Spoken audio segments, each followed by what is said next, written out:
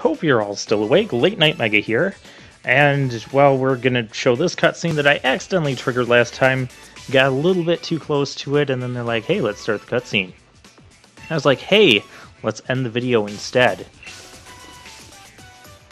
So yeah, we have this conversation here with Oleana, Chairman Rose, and Beatty. Who's like, how will gathering wishing stars solve a problem that's been bothering you? Like, what's going on here? The future of the whole Galar region. Okay.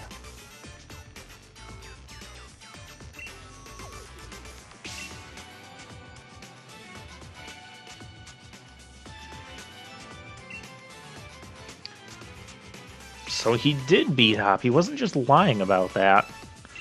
Alright.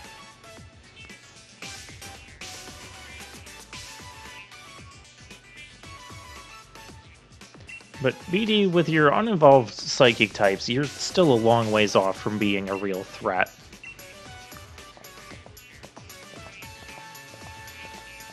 What's with that guy in the background that just keeps non-stop laughing?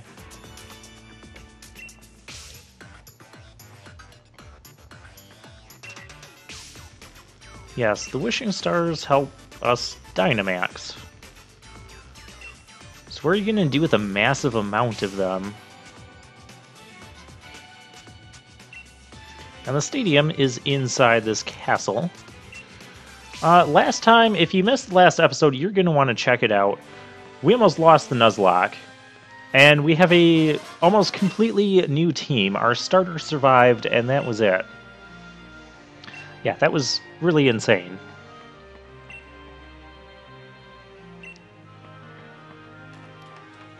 Oh, I love this medieval castle design of this town. It's awesome. Alright, so we got a gym challenge here, I take it? Oh, it doubles as an energy plant. Okay.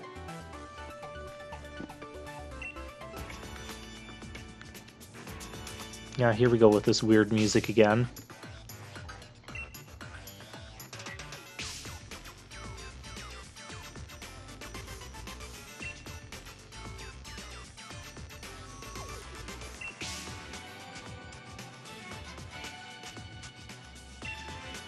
Very nice diagram, I guess.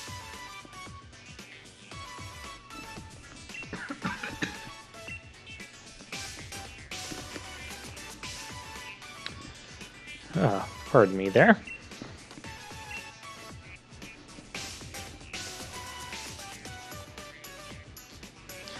I've just been overcoming getting sick, and so sometimes I get this like tingle in my throat where I have to cough. Other than that, I've been feeling fine. Alright, head towards Route 6. Okay, so we're not actually taking the gym challenge at this particular gym yet. And that is because this is actually the 8th gym. There's a cool symbol up there.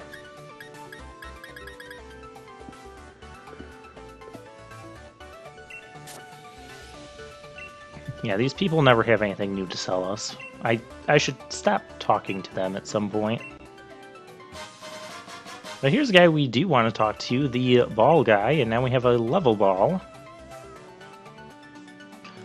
Level ball it's okay. At some point, you know, wild Pokemon are going to be at such a high level that even if we have level 100 Pokemon, level disparity is not going to be great enough. Maybe it'll still be fine. I don't know.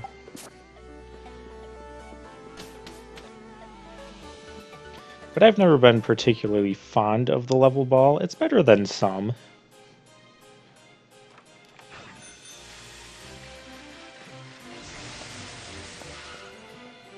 You know, seriously? I go to do my hide speed thing. Oh, we have Leon.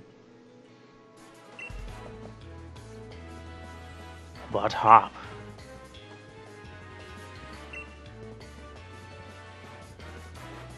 Huh, that doesn't sound like Hop.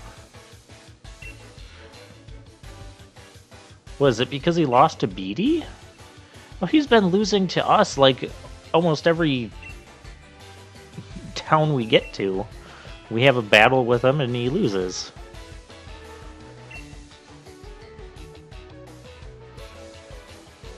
Yeah, you can't just give up after one loss. I mean, no one wins at everything all the time. That's just not how life works.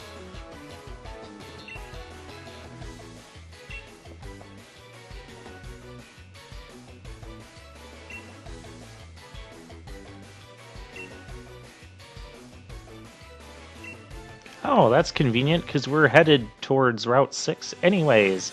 So yeah, let's go say hi to the gym leader, Raihan. Ignore the bakery shop of horrors. Oh, that must have been him. That must be him. Oh, yeah. Seriously, how are they allowed to get away with blocking traffic like that? Yeah, I've already talked to this guy. I don't want what he has.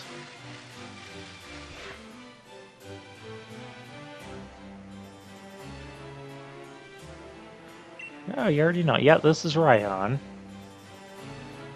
I'm guessing that's how you pronounce his name. I don't actually know. Got all these goofy names.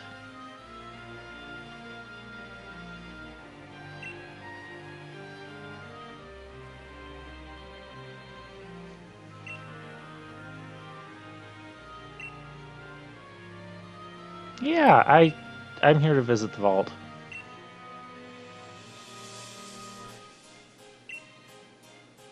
Although I did just mention you're the 8th gym leader.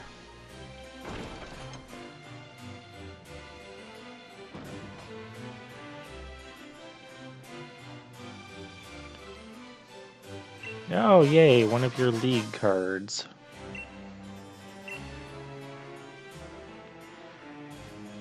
Oh, that reminds me, I have to design my league card before I start doing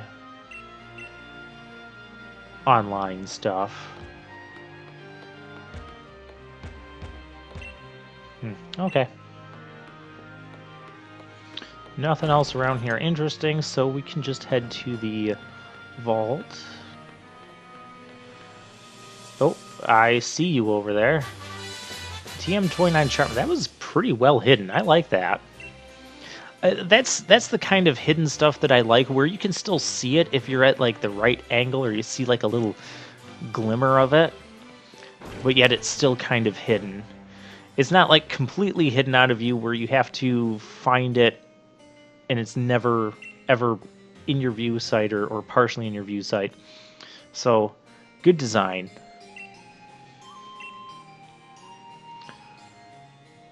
Watching a wishing star. Okay. A disaster occurs. The two bewildered youths. The youths looking on the sword and shield that stop the disasters. The youths being crowned. So it seems more like there's two heroes rather than just one hero in this story legend. And it's also at this point, I'm willing to bet, yeah, I'm going to select the two heroes option because that seems more obvious. I mean, the Darkest Day thing, that those two scenes in the middle look like they depict that. But that one statue we had only had, like, in the other town, it only had Motostoke. It only had one guy holding a sword and a shield. But this makes it look like there's two heroes. And at this point, I'm willing to bet that the sword and the shield are actually the legendary Pokemon. The cover art, box art Pokemon. Just gonna throw that out there. I mean, come on, it's a Pokemon storyline. It's kind of predictable.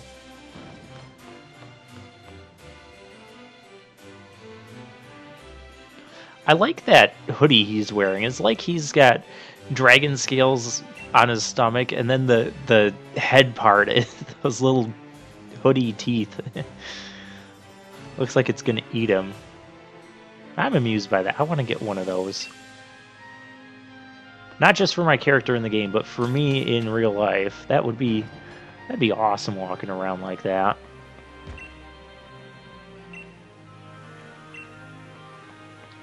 Okay, and so Team Yell has stopped their chanting, and we can pass now.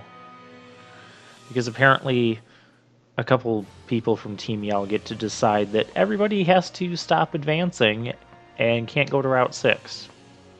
Now, that's just the game's way of, you know, having a plot wall and making you go through the plot scenes before going onward ahead. I'm okay with that concept, but some of the ways they execute those plot walls is just kind of goofy. Now here we have more Team Yell. Team Yell is making sure that this Cobra Pokemon has a nice peaceful sleep. So they're going to do that by standing by it and yelling at everyone who comes by. This makes absolutely no sense.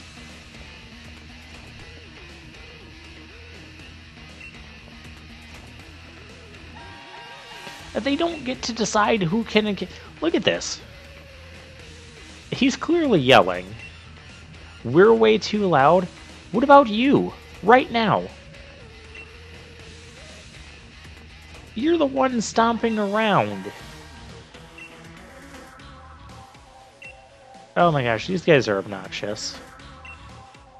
Oh, no, you know what, let's give up here and now, Hop. Actually, yeah, Hop is not acting quite normal here.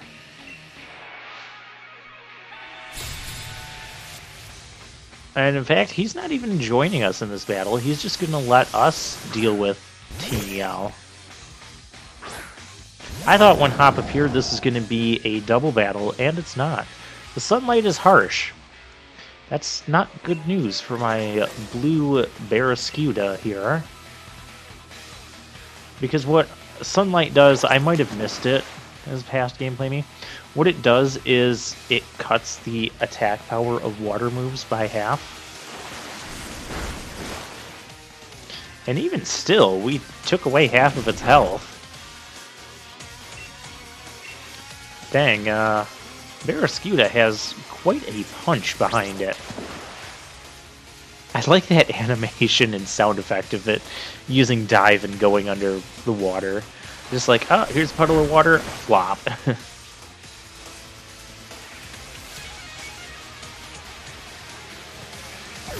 Alright, Stunky is down, so we got one more to go here.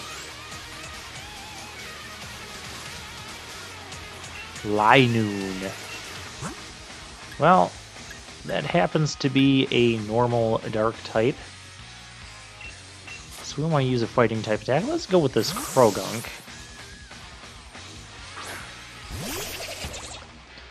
I'm gonna get all gunky.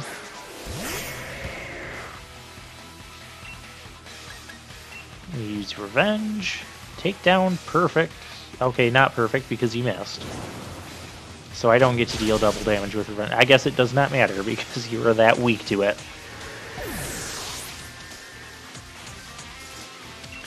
And also, since Raboot has now evolved into Cinderace, I now have to retire the "let's give him the boot" catchphrase.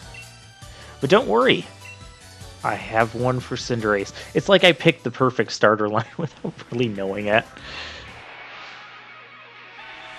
And then, yeah, Hop's just like, he's not hopping to it. You know, if Team Yell was actually concerned about waking up the sleeping Pokemon, they wouldn't be yelling and stomping and starting Pokemon battles right next to the thing. Okay, well, oh cool, we're gonna send in Cinderace. It's my ace in the hole. Or ace up my sleeve. Either one works, really.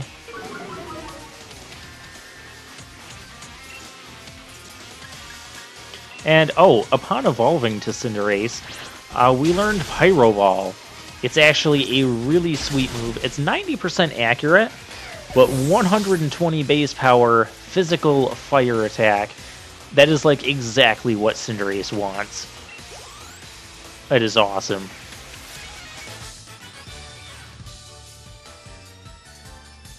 Why'd you have to be such a bother?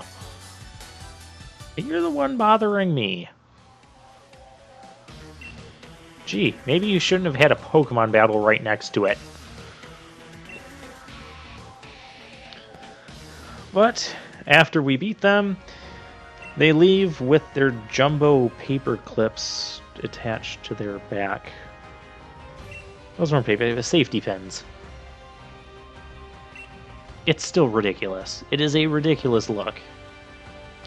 I would rather be wearing the hoodie that Raihan has rather than going around with a jumbo safety pin through my back. That would look weird.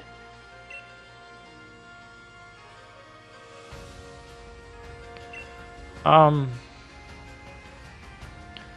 don't you worry about yourself instead of Leon? I think everyone kind of knows how strong Leon is.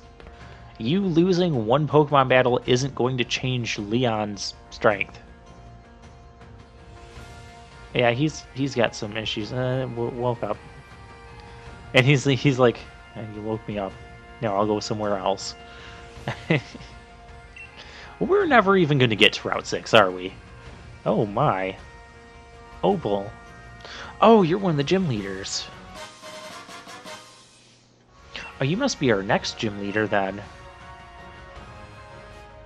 And Opal has fairy types, if past gameplay me recalls correctly. Post commentary me knows for sure, but I try to replicate my thoughts as past gameplay me when I'm doing post commentary. And then, of course, I break the fourth wall by constantly reminding everyone that this is post commentary. Hi there. I don't care about your super cute Pokemon. I'm more interested in catching something new because my battle team right now is kind of overlapping in some of its types and attacks. And I need something new to add to the team. Here's a Clefairy. Clefairy has had some big changes since Generation 6 started. Clefairy went from just being a normal type to being a fairy type. I believe it also got a boost in a couple of its stats. And pretty much the way Clefairy's stats are, Bolt Strike.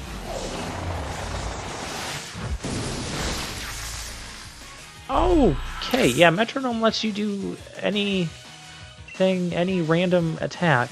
Bolt Strike, isn't that the, isn't that like Zekrom's signature move? But Zekrom's not in this game. Maybe oh gosh. Oh, this could actually kill him. Ooh. This Clefairy is being an issue. Oh, Trubbish also learned Sludge Bomb already. That's one of the strongest, most accurate Poison-type special moves out there. And he learned that before evolving. I found that weird.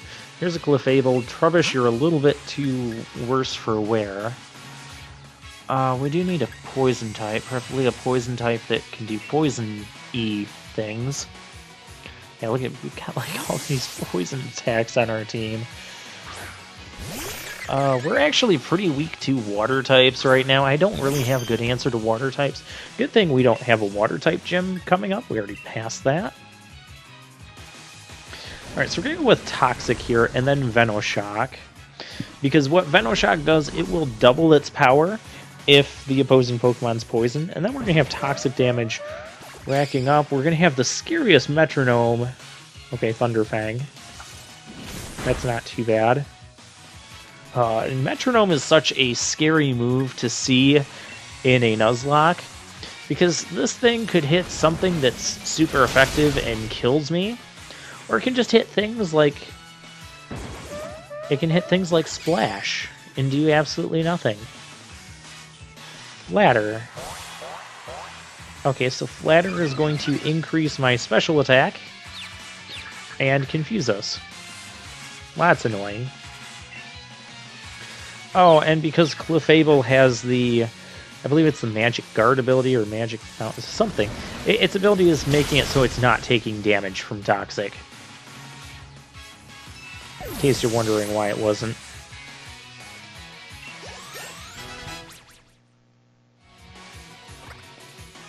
Yeah, I've also seen like metronome self-destructs and explosions and ooh, brutal.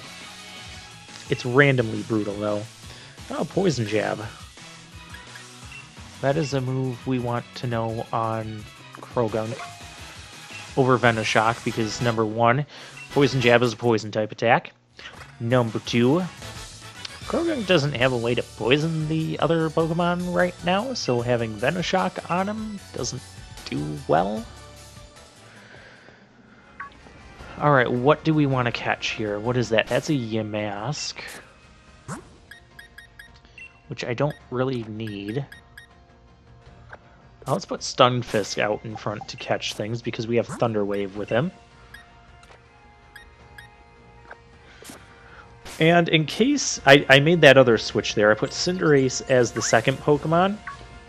I'm going to try to make a habit of doing that. Ooh, that's Helioptile. That is an electric normal type. I'm going to take that. That'll give me an electric type Pokemon. So I can now have coverage against water types.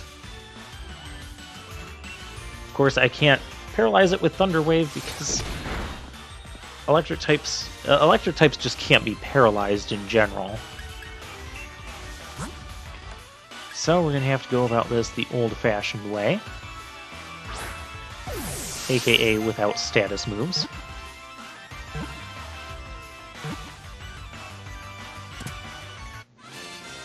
There we go.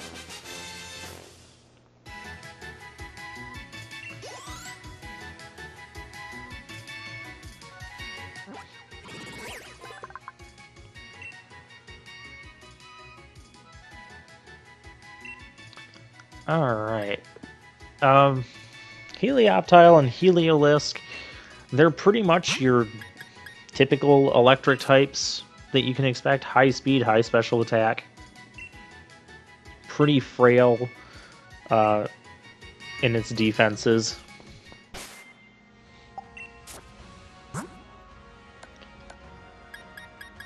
Alright, so what we want to do... Actually, I don't know what we're doing. What are we doing? Magnet. Oh, we're giving it the magnet because we have a magnet.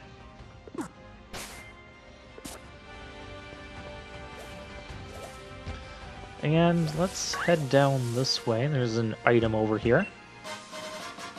Ooh, 3 Ultra Balls. Very nice.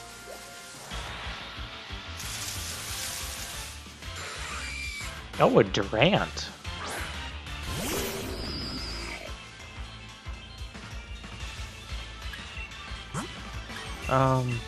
Yeah. So anyways, I put Cinderace as the second choice just in case we run into any double battles. That way Cinderace is out there, he's like my best Pokemon. Not that there's anything wrong with that, but are we gonna show Pyro Ball? We're gonna show Pyro Ball. Oh, this attack is sweet. I love this animation, those soccer kicks and that. I am terrible at soccer. I am not... I have good hand-eye coordination, but I do not have the foot-eye coordination for soccer. And doing that sort of stuff with like a soccer ball, no. Now, table tennis, I can do table tennis. But soccer, no. No, it's not going to work.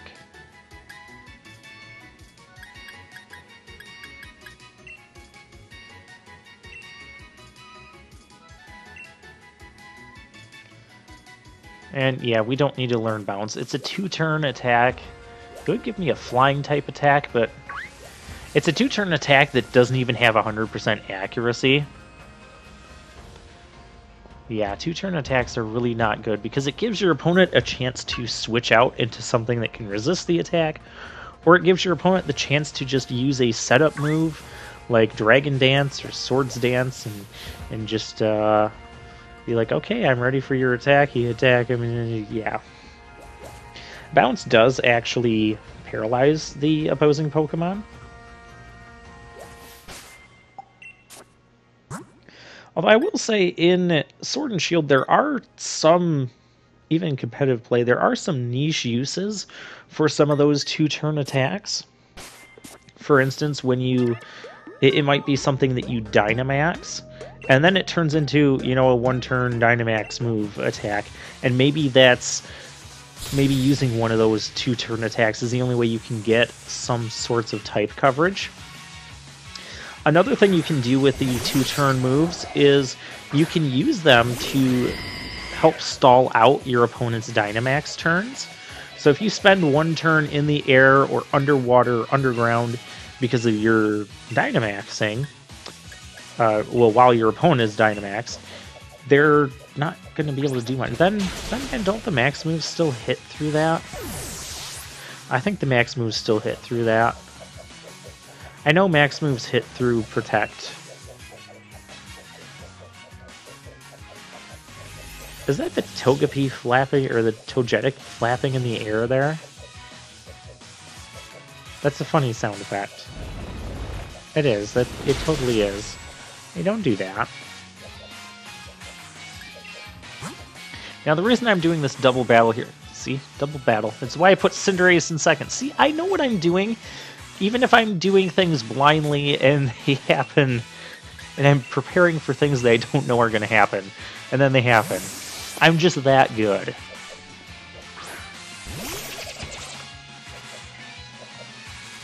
Yeah, I don't know if I mentioned it, but we're like, I'm like completely blind in this Nuzlocke now, other than the levels of the gym leaders and champion.